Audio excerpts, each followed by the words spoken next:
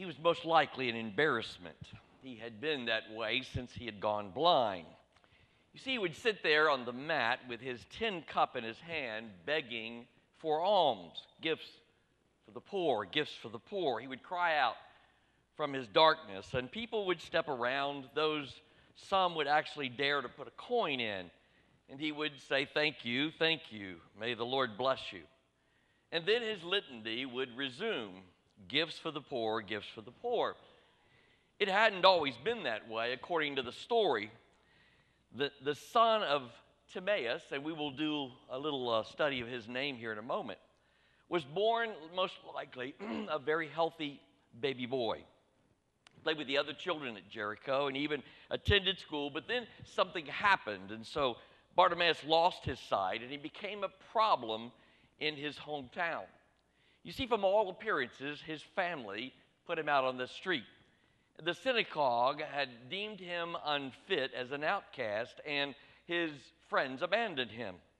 And so there he was, likely very alone on the roadside, and he heard the commotion, an approaching crowd. It's Jesus, someone whispered.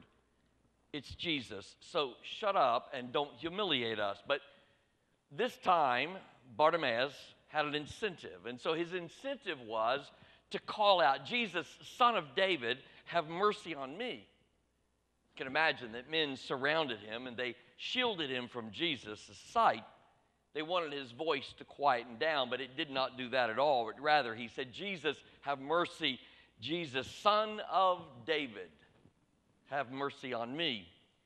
And amazingly, you know the rest of the story. Jesus stops, and he says, call him here. And suddenly, the man's life was changed forever. He had a face-to-face encounter with the Savior. And Jesus asked the man, what do you want me to do for you? It seems a rather silly question, doesn't it? Hello, Jesus, you can see this thing going on here, but isn't it obvious what he's asking for?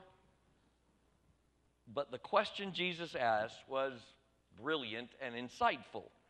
He wanted the man to be very specific, as he wants you and I.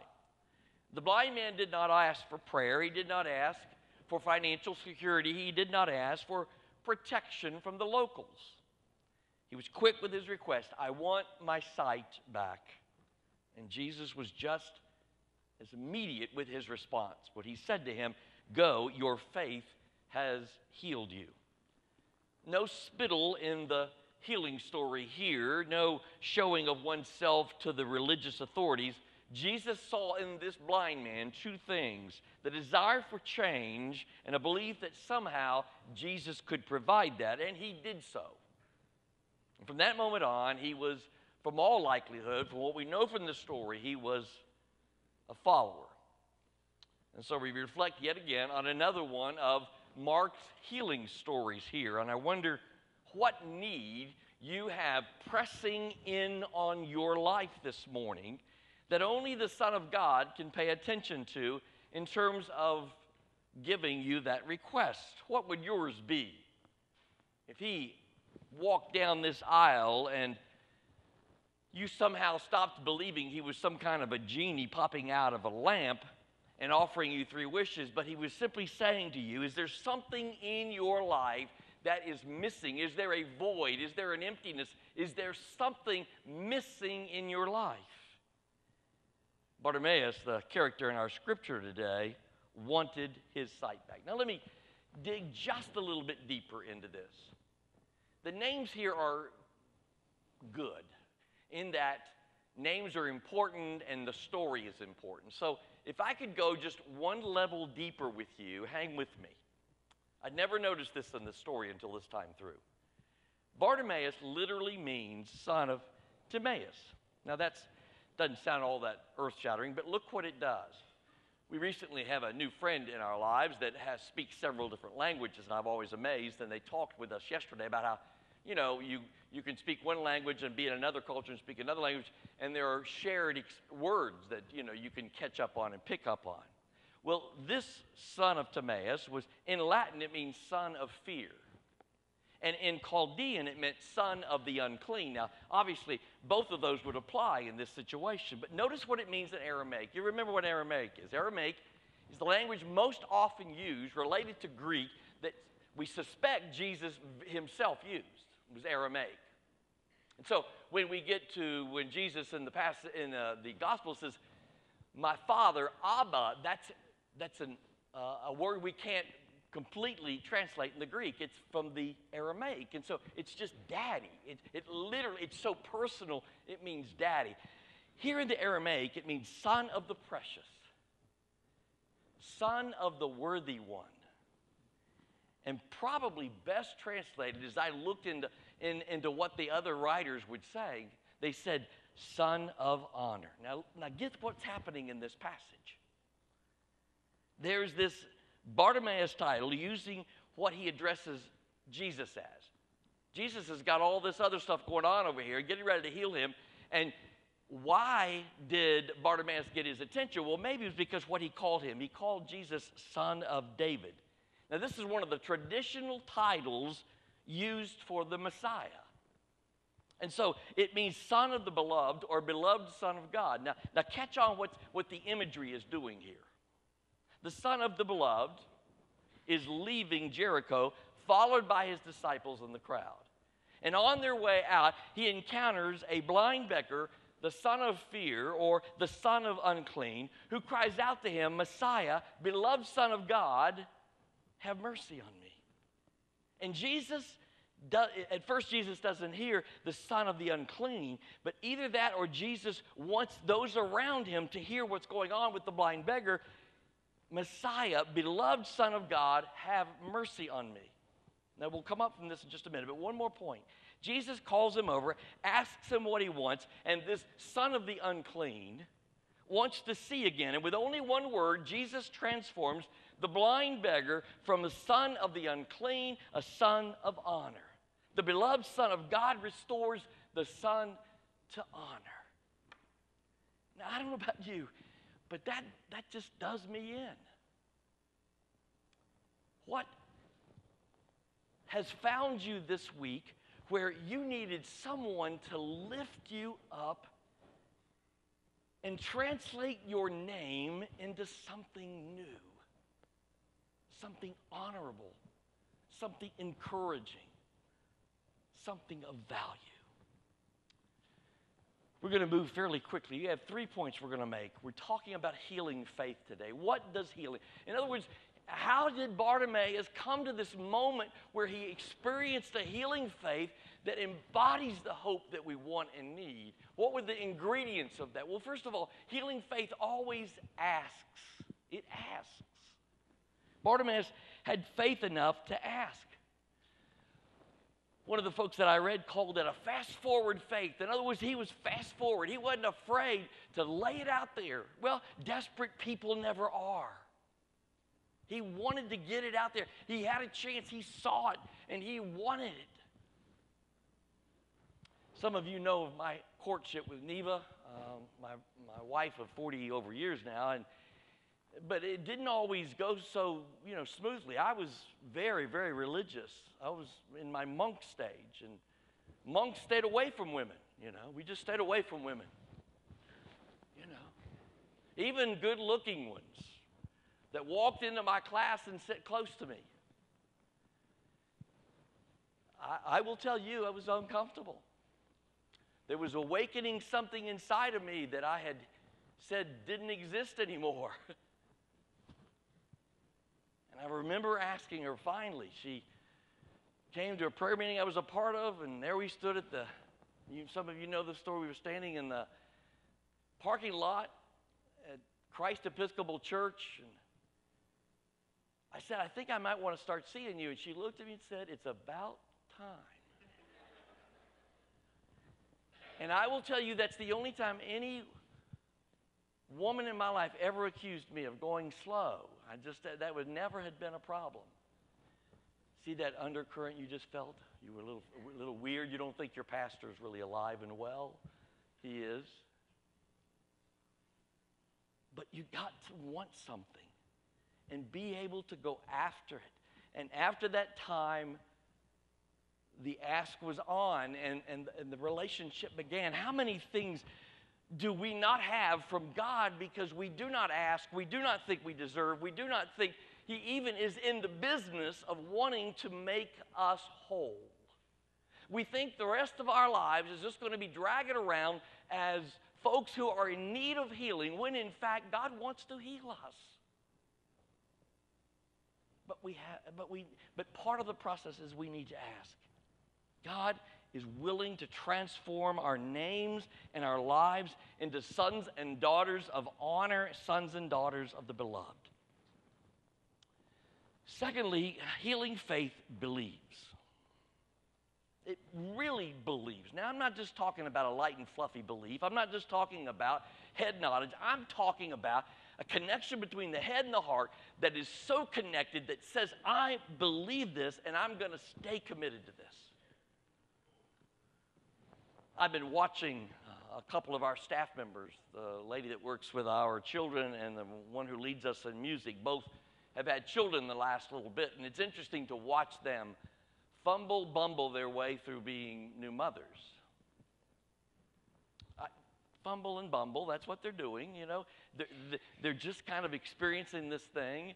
They're the Google generation, so they take no information from me, who is a fabulous father, and who've learned all the things that they need to know. But there they are, fumbling and bumbling.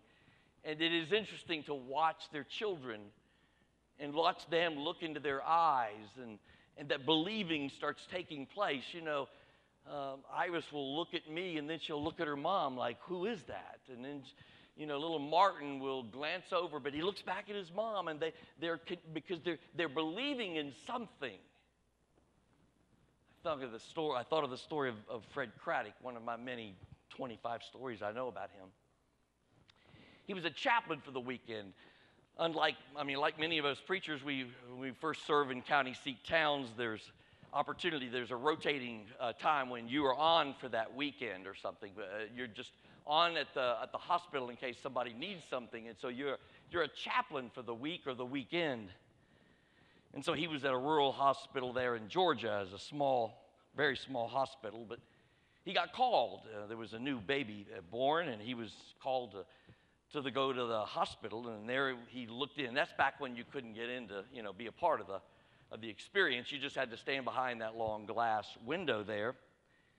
And so he made his way in, Dr. Craddock did, and he saw a crowd of people around a window. He assumed that that's where it was, and he looked in and saw the child's gender, and he asked the folks about her, and they said her name is Elizabeth. And then he found who he was looking for, and that is the young father who was leaning against a wall. And so Craddock congratulated him on the beautiful baby. They could see that Elizabeth was through the glass, and she was squirming, and her face was all red, and all of a sudden this red-faced little girl was screaming, and the young father, Craddock thought, you know, here I am the pastor, I need to help comfort him and help him to understand this since I'm not a new father. So he looks at the man and he explains. He says, it's good for babies to scream and do all that. It clears out their lungs and it gets their voices going. And the dad, without even looking over, says, oh, I know what, she's not sick, but she's mad as hell. And Craddock just leans back and thinking for a moment. He said, oh, pardon me, Reverend. He said, no, that's all right. Well, now he's intrigued. So he says, why is she so mad? And the father says, well, wouldn't you be mad? One minute you're with God in heaven, and the next minute you're in Georgia. And Craddock says, you believe she was with God before she came here? And he says, yes. And then Craddock asks an interesting question. He says, do you think she'll remember? And the young father said, well, that's up to her mother and me. It's up to the church. We've got to see that she remembers, because if she forgets, she's a goner. Now, I will tell you that that is the gospel, and that is the church. From down that hallway to those little babies that are down there and all the way through life, you and I have the opportunity to believe and to give that belief through our lives. I want to live every second of every minute of every hour of every day of my life in believing in such a way that I will help somebody on their way back to be with Jesus. Why don't we believe that? Because, Jesus, and just look at Scripture. I will never leave you orphaned. I will not leave you and forsake you. Lo, I am with you always. And yet the miracles to us are somehow stumbling blocks. We live in such a scientifically sophisticated world today that we somehow believe that medical science, who produces miracles, if we think about it, because they are making discoveries all the time that go against the natural laws that govern our world, couldn't God possibly do some of that? There's a new book out. I haven't gotten it yet, but I've been reading about it. I read an interview with Lee Strobel this past week. You'll see a picture of it here. Lee Strobel he's the fellow who was an atheist. He worked for the Chicago paper, the Chicago Tribune, I believe. As an atheist, he began doing some research on Christians, and lo and behold, he had a profound encounter with Christ. And many of you have read books. If you've read The Case for Christ, that's Lee Strobel. I met Lee a number of years ago when I was in Nashville. He's quite the guy. So I'm intrigued about this new book that he's got out. Half of Americans, he's done some research, he says half of Americans, 51%, said they believe in the miracles of the Bible. And I get that. The old world that I look out on sometimes doesn't seem to believe any of that. But Barna has done the research, and half of Americans said that they believe the miracles of the Bible actually happened. 2 out of 3, or 67%, said that the miracles are actually possible today. Now is that mind-boggling? And only 15% said they're not. And another study that I thought interesting that he includes in his book is that 55% of the physicians in America believe that they encounter miracles in what they do every day. Now, we have a couple physicians in here today, and I guarantee you they would lean into agreeing with that. Anne Lamott says it this way: when God is going to do something wonderful, he always starts with a hardship. When God is going to do something amazing, God always starts with an impossibility. And he does. Healing faith asks, healing faith believes, and healing faith follows. From everything I can see here, old Bartimaeus was changed, and he was on his feet, and he was wanting to follow. Steve Mullen and his wife served in Tanzania as missionaries for a while. And I remember my third world experience. If you've ever been in a third world, you know what I'm talking about. If you are in a third world country outside of the big city that's there, like the bush where I've served before, I've gone to before. When you're around folks like that, first of all, you're typically one of the taller ones there, and you are incredibly different color, and you are looked up to by them because they see you as healthy, wealthy, and wise. They just do. You may be none of those, but to them you are. And so they were just getting used to Tanzania when a little group of black kids began running up to them. And it just scared them. It took them back. They said, immediately started grabbing onto their wallets and their purses. They thought, what's going on here? And what the little kids really wanted was they had seen them taking a picture with their camera. And they wanted to see the pictures. As he thought about that later, he said, you know what? They just wanted to see what we see. That's ultimately what the blind man wanted, wasn't it? He didn't want just his sight back, but somehow he believed in the midst of getting his sight back, he wanted to see what Jesus saw. And I will tell you that if you and I really want to be changed by the power of Christ in our lives, ask God to do that in your life. Ask God to do that in your life. It's kind of a prayer dare. Ask God to let you see as he sees. You want to get your life changed? Let God change what you see into what He has seen and how He sees it. Pray that prayer. What would happen to us if we did that? Well, Keith Green wrote a song a long time ago, talking about the church. He says, we're sometimes asleep in the light, and he's right. We folks in the church can get awfully comfortable. If Jesus came back and told the story of the Good Samaritan again, I wonder if we might be the priest and the Levite. I wonder if our cities were 21st century Jerichos, if you would, the blind and the lame and the disenfranchised would not be seen by us. If Jesus entered most of our synagogues, and I expect that we would be leaning toward more of the Pharisees type. And you remember what Revelation 3:20 said, don't you? Lukewarm lives make him, well, let's use the cleaned up word, throw up. Several years ago, a church wrote their mission statement, the new vision statement, purpose statement. And so wanted to make it concise and clear like ours is, and so they wrote this. Grounded in faith, gathered in love, sent with a purpose so that others may gain the kingdom. When I read the story of what this pastor experienced, he said one of the members immediately came up to him and said, others, what about me? What about us? The pastor died and went to heaven. No, I mean, it just the feeling of we still just don't get it sometimes, do we?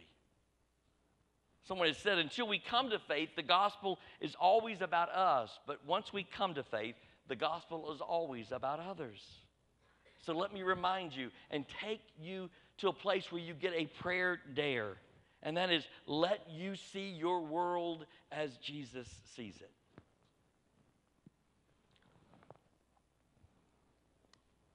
Two more brief stories. This one was in the legend category, although I've heard it used truthfully, and it certainly sounds like Abraham Lincoln. He came up on a slave auction right as the Civil War was ending, and they were liquidating slaves. In other words, it was time to go ahead and get rid of your slave if you're going to get anything for it, because they were going to be declared free. And so it was a liquidation sale, if you would, and so he came up, and a young lady was placed on the auction block, and there he watched as her face was looking out, and it just broke his heart. So finally he bid on her and won that auction, took possession of the woman, and by then she's still very uneasy and belligerent. She looks at him and she says, what are you going to do with me? And he looks at her and says, I'm going to set you free. She says, set me free? What do you mean, set me free? Free for what? Abraham Lincoln said, free to do what you want to do, free to go where you want to go. And the astonished woman thought for a moment, and she said, then I'll choose to go with you. You see, life in Christ is this odd kind of freedom. It's a freedom where you and I submit ourselves to Him, and out of that we submit ourselves to His life. And the one who gives us freedom, we submit to for the rest of our lives. And so we live in a kind of strange freedom.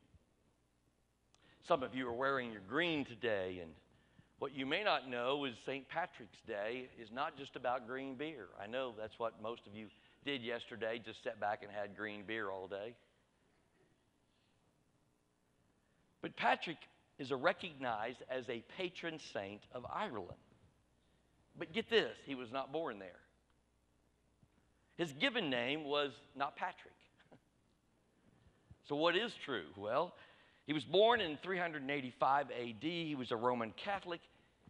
And by his own description, at age 16, he was materialistic, licentious, and covetous. Now, basically, if you and I would have characterized that in our terminology, we would say he was heathen. And at age 16, he was carried off by some Irish marauders who sold him as a slave. And for 6 years, he toiled as a sheep herder.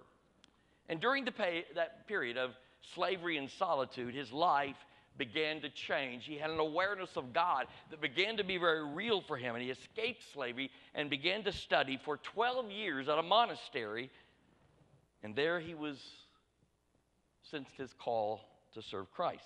Two things that we need to remember about him. First, he had hoped to become the first bishop of Ireland, but he was not considered smart enough or significant enough in his belief that they chose him. So he became the second one. He was chosen finally, and he served in that role for 30 years. The other thing you need to know about him is that his imposing presence and winning personality is one that threw him into jail 12 different times because he was so excited about telling people about Christ that he was put into jail by the Celtic priests. Now, when I look at that in relationship to all that I knew and know about what I read to you a moment ago, I just kept thinking about the fact that healing faith asks, it believes, and it follows. So where does it find you today? The thing I can't get over about this story is that you and I are Bartimaeus. That we are blind, and that there are moments when we get the picture, we get a piece of it, we get a slice of it. But in fact, Jesus wants to give us the whole deal. And the whole deal is to see through his eyes. As I've tried to do that this week in preparation to teach on this passage, I kept feeling intimidated. Because to see others through the eyes of Jesus is very scary. It's very discomforting. Because it will always cost us something. We're making our way to Passion Week where it costs Jesus everything. But if you and I want to have a healing faith, which we do, we need not to be afraid to ask. We need not to be afraid to believe. We certainly don't need to be afraid to follow. Let's do that today, right now.